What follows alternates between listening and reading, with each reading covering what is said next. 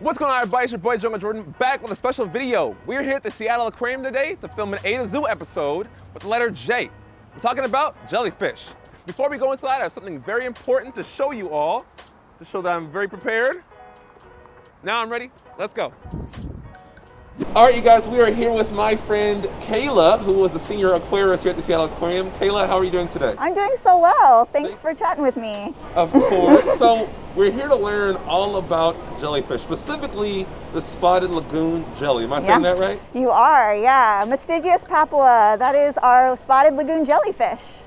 Beautiful name. Oh, it is. Sounds exotic. I mean, it is from the Indian and Indo-Pacific area, so it is pretty exotic, I guess, in comparison to, you know, the Pacific Northwest. Right, maybe that's what I'm thinking about. Okay. Yeah. So tell us a little bit about the spotted jellies. So they have like multiple names, don't they? They do. So common names for any animal is pretty frequent. There's a lot of different types. So lagoon jelly or spotted lagoon jelly. Papua jellies are sometimes similar because they're a big tourist attraction in Palau area. So in the Palau Lake near Micronesia, you actually get these jellyfish in these secluded, almost completely shut off from the ocean lakes where tourists can actually swim with these jellies. So these lakes, that's still fresh water? Nope, it is actually a saltwater lake. Oh, yeah, so it's impacted by the ocean, but so has kind of shut off from the ocean over time. Interesting. Yeah. That's very interesting. I don't think I've ever been to a saltwater lake. I've been in like brackish waters where it's like a mix of fresh water and salt. Yeah. So that's really interesting. These guys, they're not the most powerful swimmers. They go with the flow, or? Definitely not. Most jellyfish are not the most powerful swimmers. In fact, jellyfish fall under the category of plankton. And plankton, if we're going to kind of categorize it, is something in the ocean that cannot swim against a current of 1 nautical mile. And so that means they just kind of drift wherever the ocean takes them. So they're the world's largest plankton. Exactly, they are pretty much one of the world's largest plankton. That is very interesting. Yeah. I definitely did not know that about jellyfish. That's yeah. Really, I mean, so since they're a plankton, do they have minds? Can they think? Or they have processing power? So they do not have brains like you and I. They do have some nervous system, but it's very, very remedial, which means it's really simple. It's pretty much just touch and attraction to smell or light. So that kind of thing is the sensory system that they have. They don't really have that same feeling of pain or the cognitive processes that we have. Interesting. Yeah. So, okay, what kind of life form are they? It's a really open-ended question. That's true. So they fall into a lot of different categories. I'd say the broadest one that they fall into is that they're invertebrates, which means that they don't have a backbone. So like you and I, the way that we stand up straight and tall is with our backbone and with our skeletons.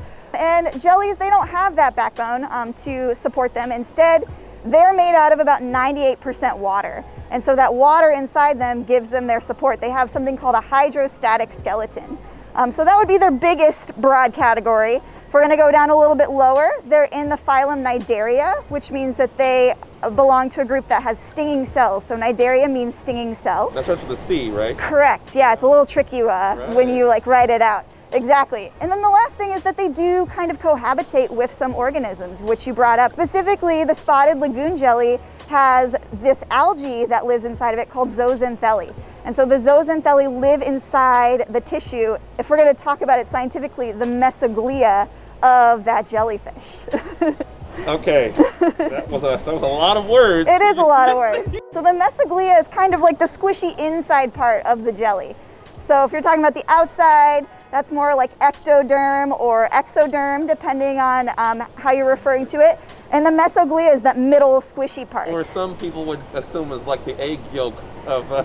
Similar, yeah, the egg yolk of the jelly. It's funny because there actually are egg yolk jelly. That was what I was gonna say as well. Okay, yeah, locally here in the Pacific Northwest, we don't have any spotted lagoon jellies. As I said, they live in warmer waters.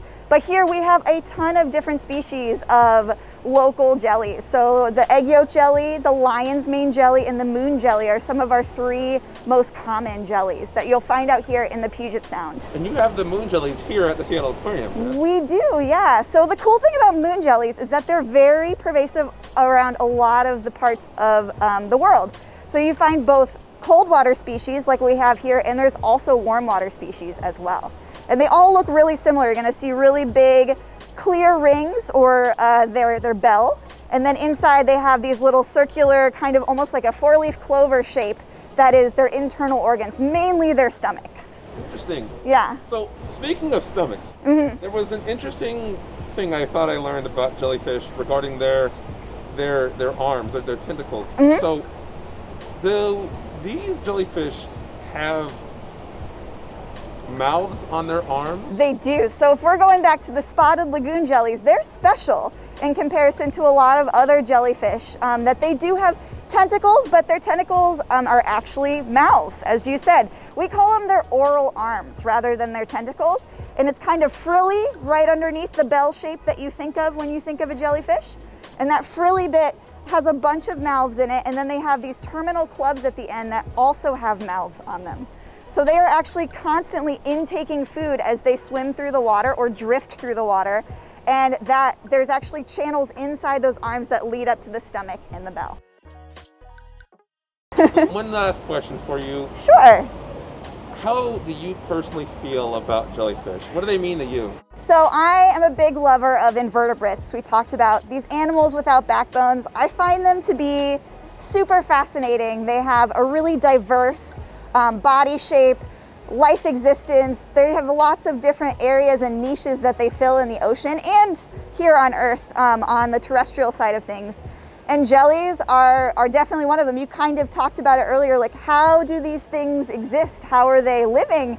And it's just really fascinating to be able to watch their whole life cycle. We actually propagate our own jellies here at the Seattle Aquarium. So I get to usher them through their entire life cycle, and I get to be a part of that. And it's just a really cool thing to watch and to have a hand in. Well, Kayla, thank you so much for your time today. We really appreciate it. I'm sure everyone at home is really enjoying this. At least I hope they are. If you have a question for Kayla, leave it down below in the comment section, and I will ask her later on, most likely. And again, thank you so much. Thank you so much. I hope that you have a fun time looking at our jellies.